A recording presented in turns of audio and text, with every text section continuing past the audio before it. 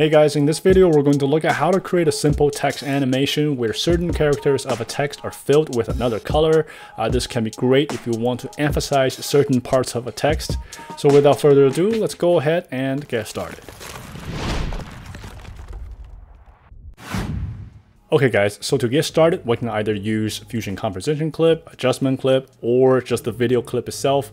But here I'm going to go with the Fusion Composition Clip, bring that into our timeline, and then take it directly to the Fusion page. Now once we're on the Fusion page, I'm going to bring the text node into the node tree, connect it to Media Out 1, and then just gonna write out our text here. And then once this is done, we're then going to bring the background node in between text and the media out 1. This is going to be the color that we'll be using to fill the text with. So once the color is chosen, we're then going to connect the output from text to the effect mask input of background node. So we're essentially using our text here as the mask for our background color. Okay, so if we go ahead and bring, let's say, another masking node, such as rectangle, connected to merge 1, you're gonna see that now we can essentially limit this color to show up only on certain characters of our text. However, at this point, to create the text appearance effect, we still can't quite do it yet. If we drag this masking node left and right, you will see that all this will do is just move the color to another character in the same text. So to make sure that we can do that text appearance, all we need to do is to copy and paste this same masking node. And then in the first masking node, let's change the paint mode from merge to minimum.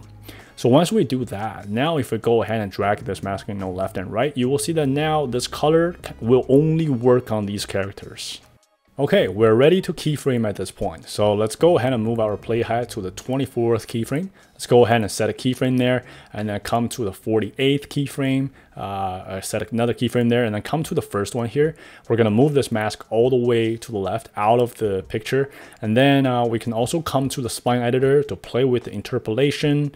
I'm just gonna go with the curve that I think is going to work better for this effect.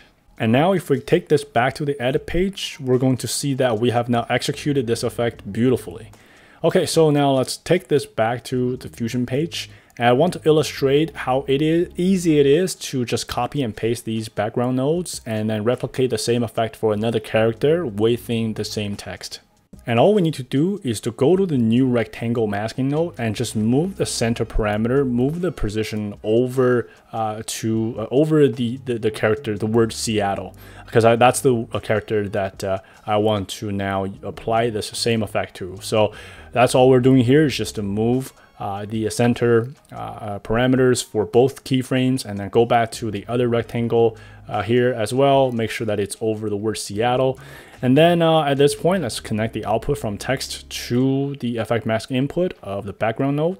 And here, essentially, we have replicated the same effect for two different characters within the same text. And because it's a new background node, so you can actually also change the color of it as well. So if we go ahead and choose a different color, we have now two different colors for two different characters within the same text.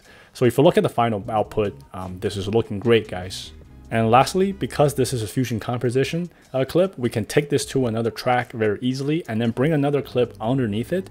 So now we can use this text animation that we just created as an overlay on top of another video clip. So I hope this helps, guys, and I will see you next time.